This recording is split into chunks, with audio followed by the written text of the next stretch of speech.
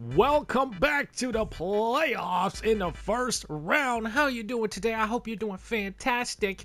I'm doing great, and here we are trying to close out the Detroit Red Wings. It was an overtime thriller in Game 4, but we came out on top, and so we have a 3-1 series lead. All right, they almost tied it. Almost. But almost don't count. Let's see if we can end it here at the Bell Center. It's a home game, so we get to play two periods of gameplay. Let's ride. First period of sim, we have a 3-1 lead. I thought it was 1-0. Rip. That's a really good start for an elimination game. 2-goal lead. I'll take that any day.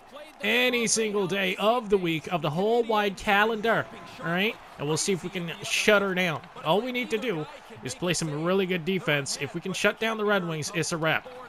Now, after a dump... Oh, yeah, but let's pass that back at the point. I don't care. I don't care. I'll take hits to make plays. One-timer for me. We almost had the 4-1 lead just now. That's a massive glove stop. Holy. All right. Oh, here comes Patrick Laine. He's been really dangerous. He makes a play this time, not a shot. And that was just as dangerous as a Laine shot, as that went across our goalie hole. Look at us. Look at us. We're going to drop this. He has a shooting lane, and he takes it and scores. It's our boy Jesperi, and we have the 4-1 lead. All right, so in Game 4, we had a little bit of trouble holding on to a lead. That's what almost cost us the game.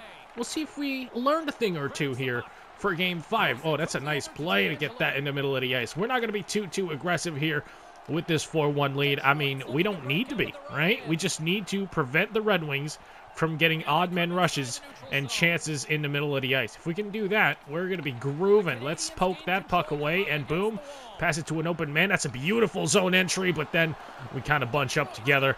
After a good passing play, it's going to be stopped. That's poke check by me. Yes, sir. Patrick Laine not doing too much with the puck. Another poke by me. There you go. We're playing defense. This is what I'm talking about. It's going to be a defensive-heavy game as we get a free change here. Their defense is quite backed up, so that's pretty safe. We're going to do it. Woo! Next up, we're getting a power play. That's not good. If you're trailing 3 goals to the Montreal Canadiens, the last thing you want to do is give us an opportunity to make it 4. But that's exactly what the Red Wings did, so we'll see if we can take advantage of it as they clear it down the ice.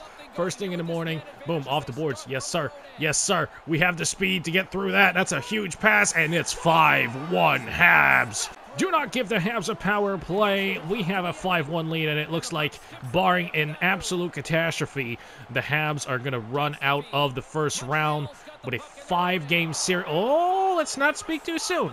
I said it was looking like it, but Duganov is going to stop the momentum a little bit, and now it's 5-2. So it's a 3-goal lead once again. It was looking good at 5-1, but now at 5-2, it's like, you know what? They have life, and they don't want to go out yet. That's a poke by me. Oh, the rebound off the post! The secondary chance doesn't work, and the glove save by Jari ends the madness. We need to regain a little bit of composure here. This is looking like we're not... Oh, I wanted to poke check that, but I ain't trying to go to the box. I am not trying to go to the box today. All the way to the opposite side corner. We tried to trap him in there. Didn't quite work, but it's all good because we can trap him on the sideboards. Nice hit, dude. It's a really good body check. And there you go. They're trying to feed Duganov. Doesn't quite work. Let's get up the ice. Yes, sir. Boom, off the end wall. To myself, apparently. It's not what I wanted to do, but, I mean, it worked out. That's a good shot.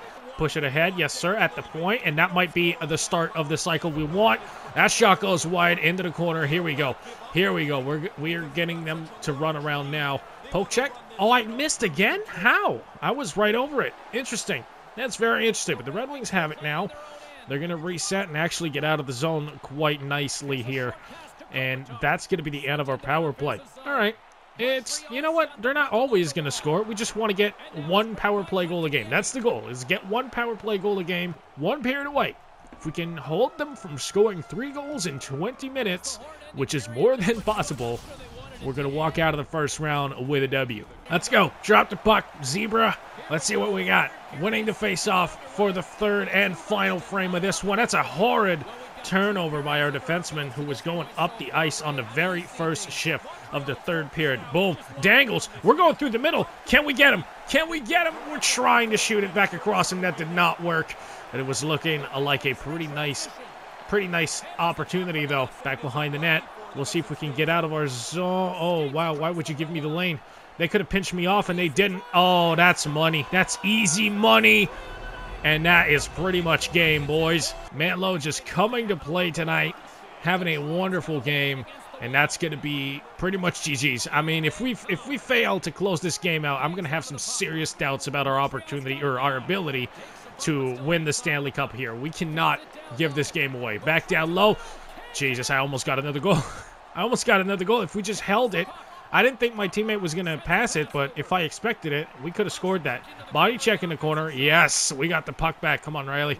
Don't give it away. What are you doing? Oh, that's a good feed. I almost got a breakaway out of it. Good job, Morgan. Line A. That's a nice feed to the middle. Backhander scores on a decent zone entry. Line A's going to feed his boy. Who is this guy? Oh, yeah, the Walken. He really hasn't done much to this point, but he might have scored the goal that gave the Red Wings life. I don't know, 6-3. Lots of goals once again, but that's how it's got to have. That's how it has to be. If we're playing with Tristan Jarry in net, we have to have an offensive game. We have to. We're not going to win a 2-1 showdown with Tristan Jarry in net. Oh, Decaroons to the outside. Back to the inside with the spin move, but it's taken away on a decent stick lift. Oh, that's a nice play started by Duganov. Here they come down the left side to the middle. Huge pad save. Right to me, to the left side. Beautiful, beautiful offense by the Habs. Can we? Oh, hold on. Can you imagine in the playoffs? That's the first time I do to Michigan. That would be fantastic.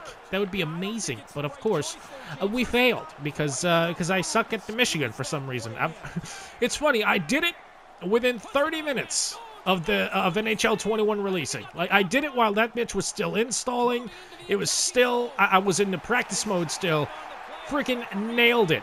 And haven't done it since.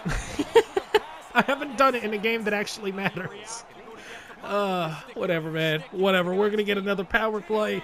And that's pretty much, I mean, that's GG's. There's no way. So it's all well and good. Oh, that's an easy goal. Oh, okay. Okay, Tendy, I see you with the save. Outstretched pad. I like it. There's some athleticism on that one. We still have that 3-goal lead. That would have been 4-goal lead, and it would have been absolute GG's. Like, it's already not like... Uh-oh. We're going to get fancy here. We're going to get fancy. Yes, sir! Woo! That was gross. That's how you put the nail in the coffin, gentlemen. The opposite side... Boom, backhander between the legs. That is just nasty. I don't think I've scored it on the backhand in this series. Look at that. That is just quite gross. That is how you end it right there. 7-3, and I think we got the answer that we were looking for prior to this series. I asked, why are the Red Wings a lower seed? Why do they not have home ice advantage in the first round after winning the Stanley Cup? Well, I think we have our answer. I don't know if it's the goaltending that changed or the defense that changed, but they cannot keep the pucks out of their nets as well as they could last year, and that is what's going to cost them a first-round playoff series as we get an 8th goal in the sim, because we only have 6 seconds to kill now. Win the face-off, you spare. Let's get out of here. Nope, I'm going to have to poke it. This one off the post, and that's how the season is going to end for Detroit. We take home the first round. Let's go. Good performance by us. Great performance by the rest of the team. That's all I ask for. If I get a little bit of backup, we can do great things. And we just took down Yasha Duganov and the defending Stanley Cup champions. And there you go. Just by Kupanen and by our boy Duganov in the handshake line. Beautiful, beautiful stuff. I like that the game actually put that in there, because those are the two guys that you wanted to see in the handshake line, and that is the first round. I was honestly thinking Detroit was going to put up a much better fight in Game 5. I thought they would maybe push it to 6, but nope. No, sir. Out of here. Let's see who we're going to face in the second round. It's going to be the Carolina Hurricanes. Okay, who did they beat? I think they had the boring series. I think they beat... Oh! They beat the heavy hitters with John Tavares. The Buffalo Sabres won our division via overtime losses, but still, they won our division. So Carolina has to be a decent team to take out that kind of competition. The Rangers dispatch the New Jersey Devils, and the Penguins dispatch, once again, the Capitals in the first round of the playoffs. That's unfortunate for them. The St. Louis Blues, the absolute wagon that the St. Louis Blues are, move on to the second round facing Chicago, and we're going to have the Coyotes and Ducks as another second round series. That is by far the most uninteresting series in the second round. So that is how the playoff tree is looking like. Let's go to the Carolina Hurricanes and see what they're working with. See what kind of team we're going to be facing here in the second round. Sebastian Aho is still there. Wow. Expiring soon, but still there for now. 90 overall. That's a really good player. Ooh, Mr. Pascal Roux. He is a 90 overall. He is still very young. Franchise player. Low franchise, but still franchise. I mean, sheesh. He's a playmaker. That is some good stuff. He's a left winger, though, so not as impactful as he could be playing center, but it's all good. Let's see. Connor Garland, that's a good player. That's a pretty good player. Dalton Heinen is still an 85. That's interesting. Luke Kunin went all the way up to 88. Good stuff, man. Good for you. That's a fake he's getting, but he's up to 84 overall with top 6 potential, so he has to be a pretty good contributor. He has 4 points in 6 games. That's really good. Braden Shen still plays hockey in 2029. 5 points in 6 games in the first round. That's really good. Mr. Gleason, elite defenseman, 83 overall. Imagine 43. No, 83 overall for now. He already has 4 points in 6 games, though, so that man knows how... Yeah, he knows how to get offense done.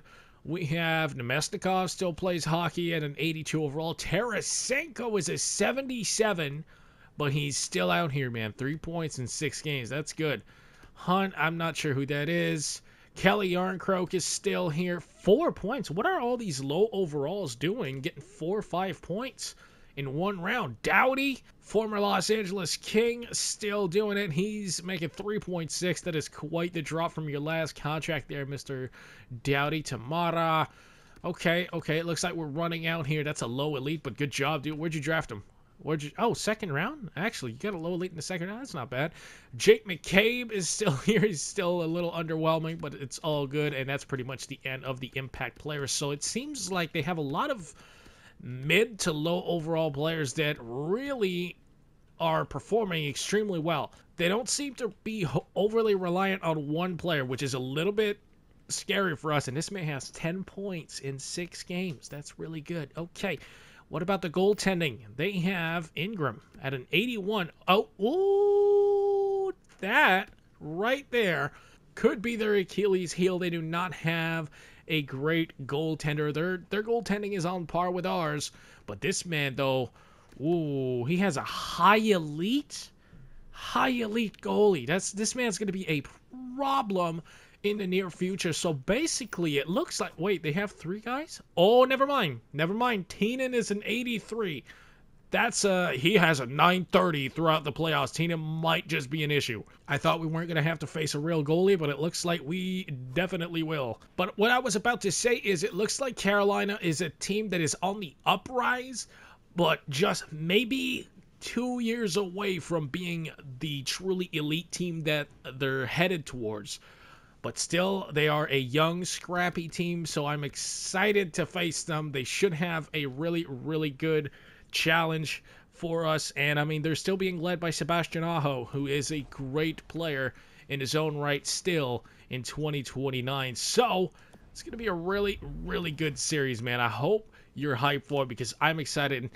I think they're going to force us to play a little bit better than the Red Wings did. I don't know what happened to Detroit. They just didn't have it in the first round, so we'll see if the second round is a little bit more competitive. But that's going to be the end of this day's video, man, and I hope you enjoyed it. If you did, please hook your boy up and punch the like button in the face, man. Hell out of a comment and subscribe. I'm G20, man. As up with that, guys, thank y'all so much for your time.